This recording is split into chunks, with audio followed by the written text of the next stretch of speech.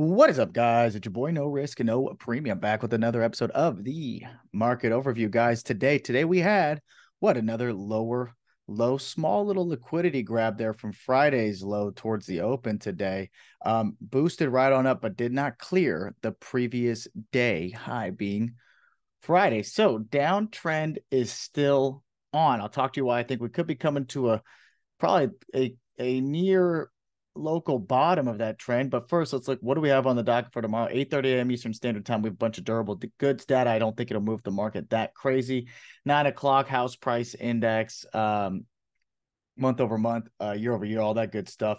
But really, what I'll be watching for is the consumer confidence index that comes out 10 a.m. Eastern Standard Time. We know that is 30 minutes into the market open. New home sales right underneath there. And then that's really it for the remainder of the day. Kind of nice light day tomorrow. Really just going to watch 30 minutes in consumer confidence, new home sales. Don't forget tomorrow we have Jerome Powell not tomorrow, Wednesday. We have Jerome Powell right at open. But a little bit right now, I want to talk about look, we had, we basically dropped 100 off the highs. It took, basically an entire week plus some to do that. I really feel if we would have sold off already, we would have done it. Bears would have really had a day where it was just a bloody massacre day on crazy high volume. Haven't really had that yet. We kind of just keep drifting down here a little bit. One thing I did notice is if you just take a peek here, right, we're continuing to make a bunch of lower lows, right? But if you look at the RSI from this drop is really starting to make higher lows, right? If you kind of take a peek in here, whoa,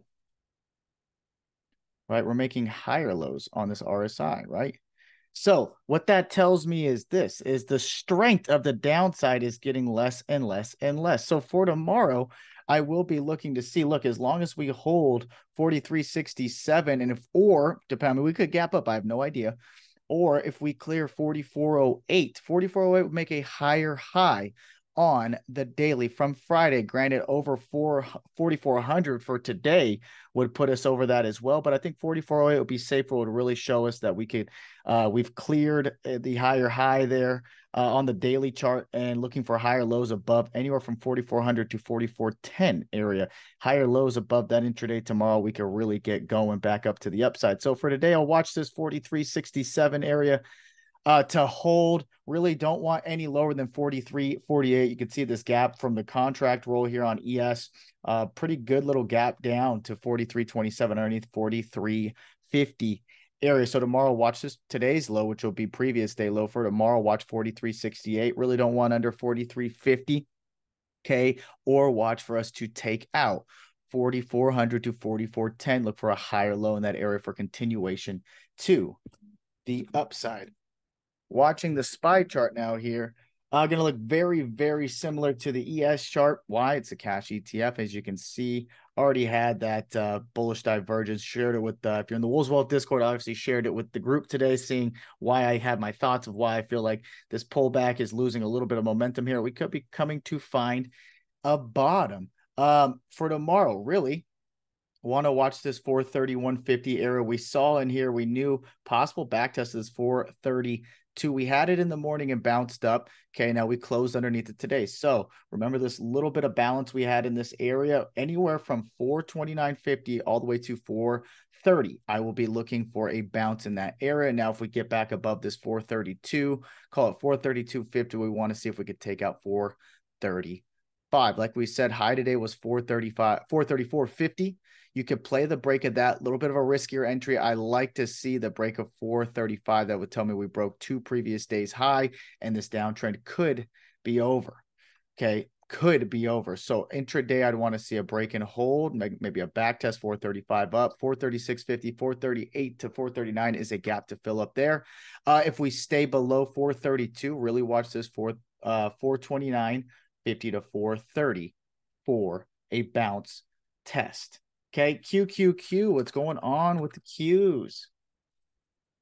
Qs came down to that balance area, right? 357.50, we were talking about it. We knew from over here, we have multiple touches on the top there. So let's see, does that hold for tomorrow? If it does, great.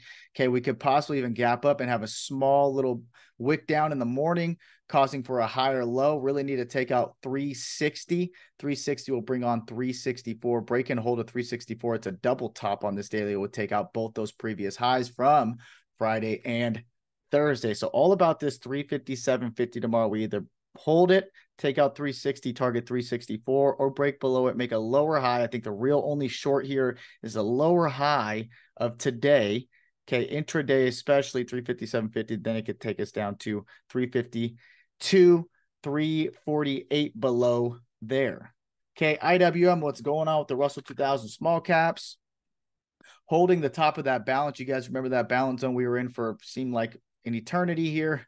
It was a 3-month long balance. Okay, we stayed here forever. We broke out. Now we back tested it. A little bit of weakness here, a little bit of buyer weakness here showing these wicks. So really tomorrow, all about this 189.50. Excuse me, 179.50. All about this 179.50. If that holds, target today's high, 183, 184 to 5 above there. Break and hold under 175 puts this gap fill at play from over here, 177.50 all the way down to 176. Guys, that is all I got for you. Remember, data 30 minutes in. PAL is on Wednesday. And as usual, you need to wake up early, get your levels right, and of course, not do anything fucking stupid. We'll see you bright and early. Peace.